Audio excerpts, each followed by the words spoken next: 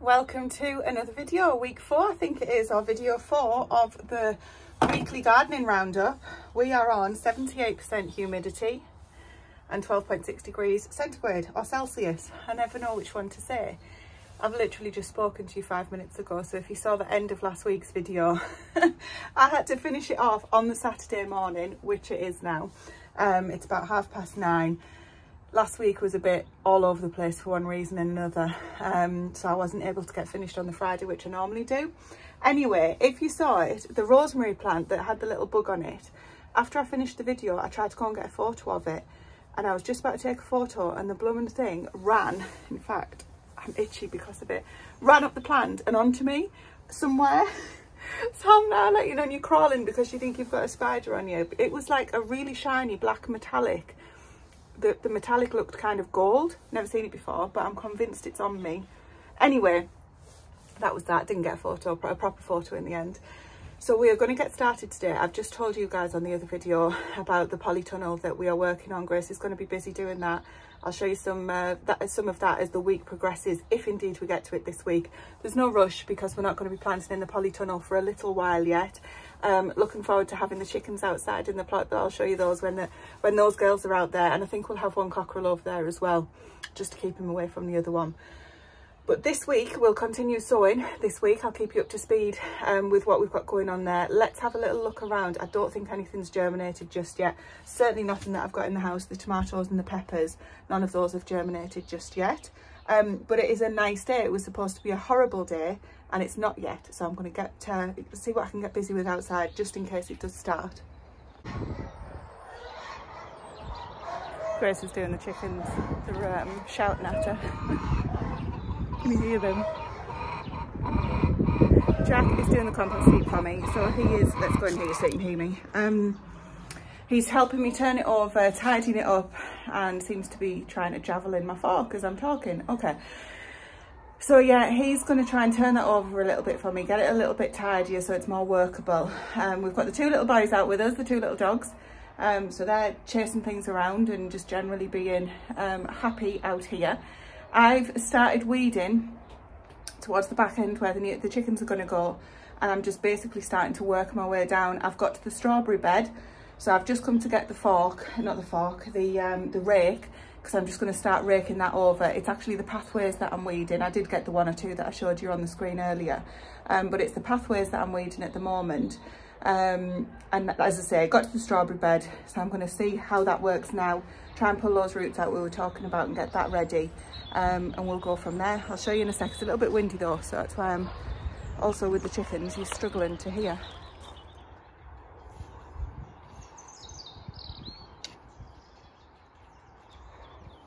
Grace is starting to move the chickens out here, so they're happy there. We'll put a little bit more straw in actually. There isn't enough in there, and I've literally been working on this pathway here. So what I've decided to do is, this is just traditional mint. This is, well bless, it's the grave of Dwayne, one of the lambs that we lost, but this is a cherry tree. And what I'm going to do here is just put cardboard down, because this becomes prolific with nettles, so we'll give that a fighting chance as well. Get this tidied up around here, get these cut back. Oh, that needs moving too. And this is comfrey, which should come back, and hopefully it'll get big enough to suppress any of the nettles that are coming through. So I'm not working on that bit just yet, working on the gravel sections.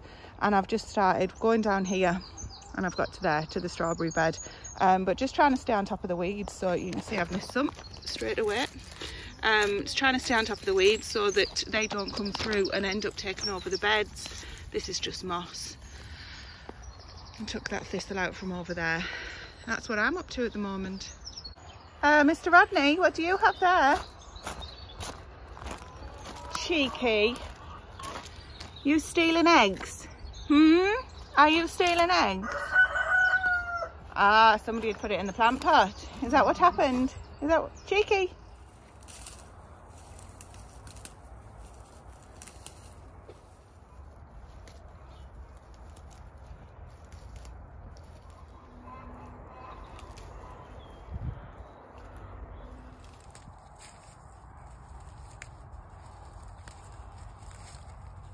that has been raked. It might not look like it, but it honestly has. So any bits that are left are attached to the ground, even the bits over there that look quite thick. Now I've been taking out the nettles, so these are what they're called, the white nettles. They're not the stinging ones, and I've tried to get out as many as I can. There's still a lot in there, so that's just going to be a job that I do 5 minutes every day. Just try and keep on top of those.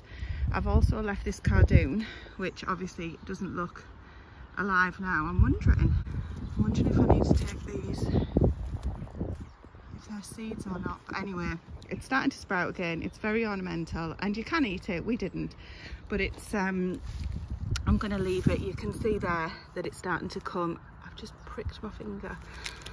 Taking that out though, and I'm going to go and get the clippers and I'm going to take this down. I think that might be lemon balm. I'm going to check, but that bed is looking okay now. I've got a little barrow full of the leaves that are in there. I'll go on the compost that Jack's done a really good job of, and the tougher stems I'll just put to the side because I'm going to put those somewhere else.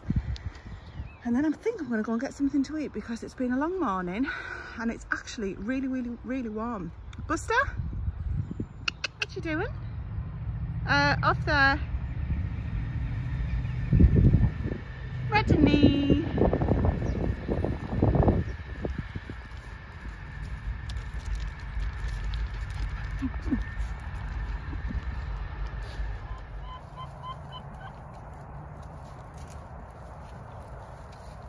After doing those gooseberry bushes last week, look at the sun. How nice. After doing those gooseberry bushes last week, I literally looked like I'd been in a fight with a cat. My goodness me, all week my hands have been just awful looking, and they're really sore. Come on boys. So yeah, even though I wore a glove on my left hand, which was the hand that was holding them, obviously as I've been cutting, I've been getting scratched and I haven't totally realised at the time. Or I don't think you can really see now. Where's the camera? You can see there's still a lump on there, but anyway, it was all up my arm. What a mess.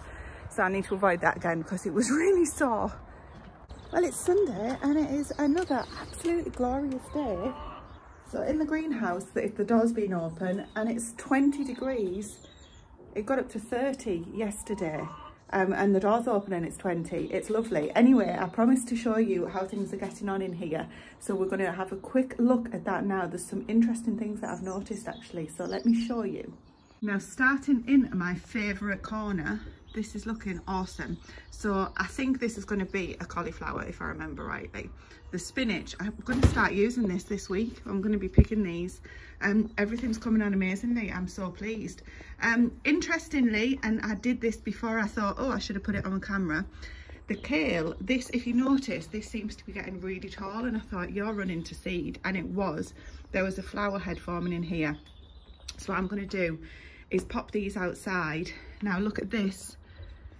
These that I showed you the other day are flipping white fly or whatever they're called, and they are laying their eggs prolifically in there.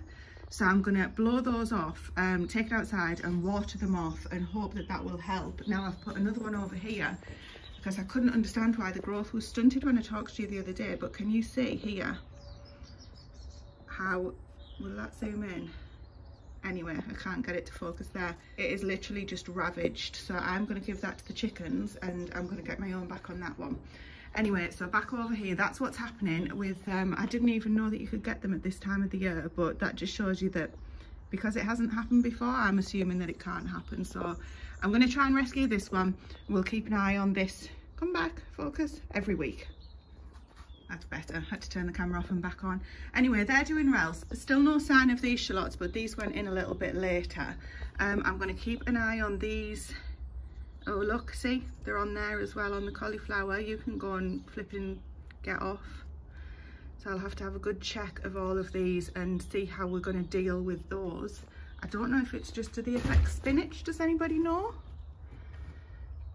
Is it just the younger parts of the plants? That's not them on there, that's just soil compost that's come up. Okay, anyway, we're learning together. This kale here seems to be okay, not surprisingly, because I don't like the curly as much as the flat-leaved. And look, out of nowhere, the shallots have just come to life. These are going to need watering again. They seem to be just taking so much water. These ones here are doing really well too. This little cell on its own here has just got some Bedfordshire Champion, a clump of seeds sown in there. And all of the other onions, I've been watering these, they're drying out really quick. So I think this is time to start moving things outside. We've got more compost. Yeah, poor kale plant. And look at these peas, they're coming up really well. That's the Felton pea. Now over here we've got the Allotment that was sown on the 28th of January. These are coming through nicely. I think these ones were the ones that I did for shoots, if I remember rightly. We've got the blackcurrant hardwood cuttings that I took, so they're just going to get a little water as well, and they'll just sit there. In fact, they're going to go in the cold frame too over the next week. Excitement, even more excitement, we have all of the seeds that you guys have seen me sown, so I'm not going to go over those too much. But look at this. Hello, welcome to the world. Radish. Do you know, radish are just, they're so vigorous. They just, stop touching them, Tracy. Doing fantastically. And then look along here. Oh, hello. Where did you come from? We've got more starting. I bet there's one, and stop touching, Tracy. And look at this. Turnip and lettuce. Wow. Can you see? Is that a better angle? This looks like it needs watering. That's dried out quite quickly, but they're radish. All of those are radish. So I'll get those watered and just check. One thing Charles Dowding says to check for watering, which I have noticed myself over the years, is lift them up. If they don't feel heavy, obviously depending on the size, then they need watering. If they feel heavy, which these weigh an absolute ton, they don't need watering. So that's just a good general rule of thumb. And up here we've got those red onions that need to go in, and we've got lots of garlic that's doing fantastically. So all of these are literally going to get put in this week or next weekend. These radish are probably ready. I mean, can they go out now? I'll have to have a look. And these lettuce that I thought weren't going to come up, they were just having to go slow. So these were sown 29th. Whoops, sorry, go back. So I'm super pleased. We've got life, we've got things happening.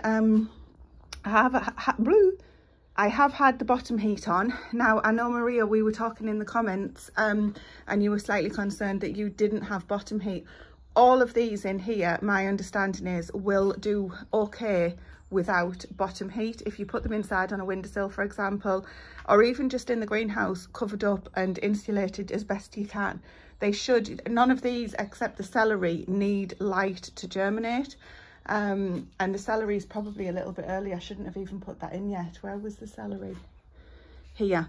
But I'd got carried away there, so Charles doesn't recommend doing that just yet. But yeah, all of these would do fine, I believe, without heat. The tomatoes and the peppers are in the house. The chilies, they need the heat, and that's why I've got them in the house, and I'm keeping them around the heat of the Aga as best I can.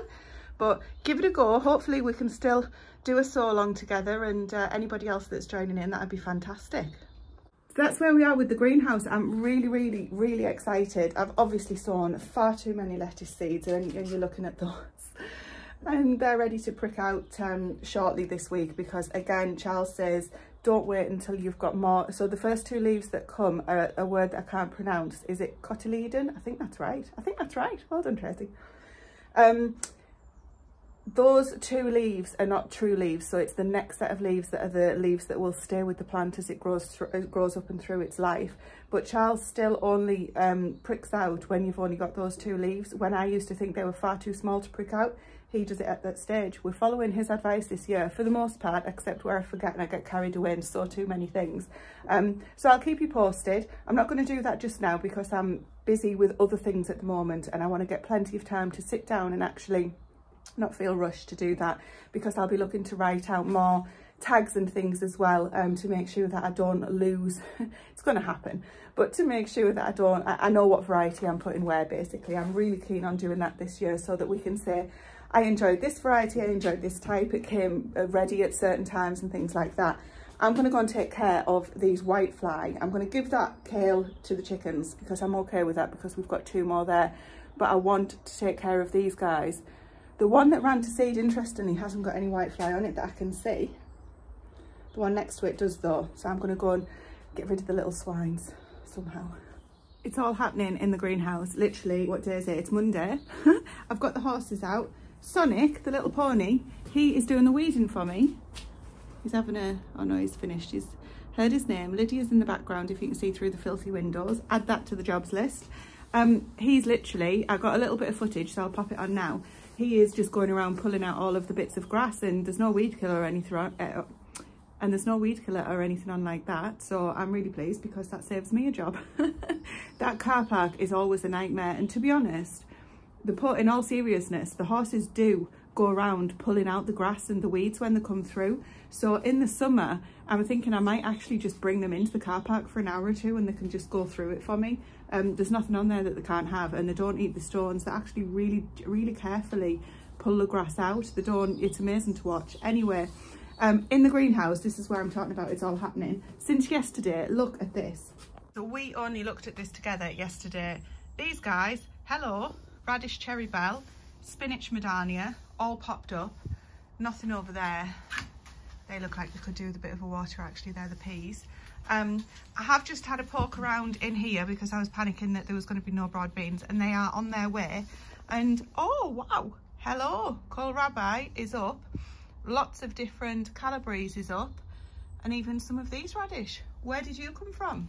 So I'm going to give, you can see there, they are dry, need a water. Going to give those a water now. I've just also watered these because they were looking slightly dry, but I'm really pleased.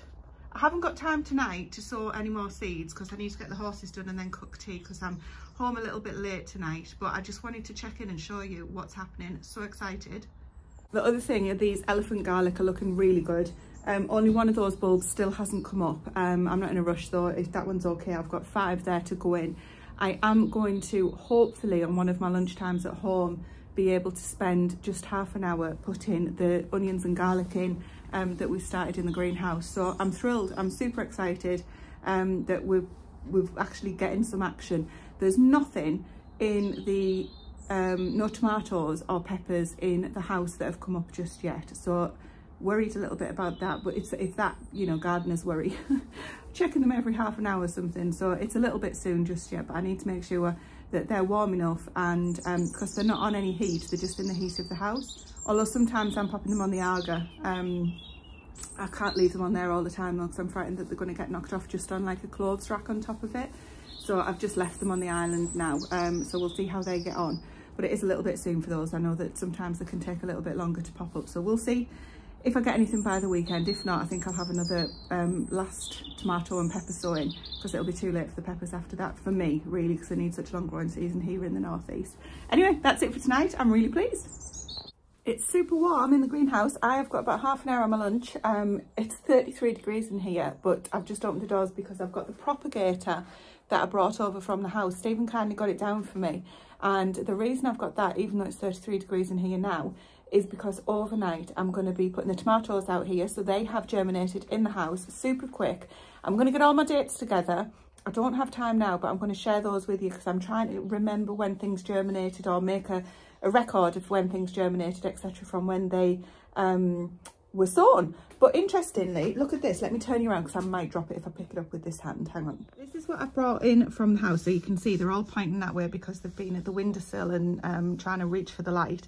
So either I forgot to sow Brandywine Yellow, or they're dead. And the same for the Super Mama. So these seeds haven't come up, but everything else, and they would have been up by now because they're all tomatoes, and everything else is well up essentially. So I'm pretty sure they would have been up by now. Needless to say, I'm going to be pricking these ones out.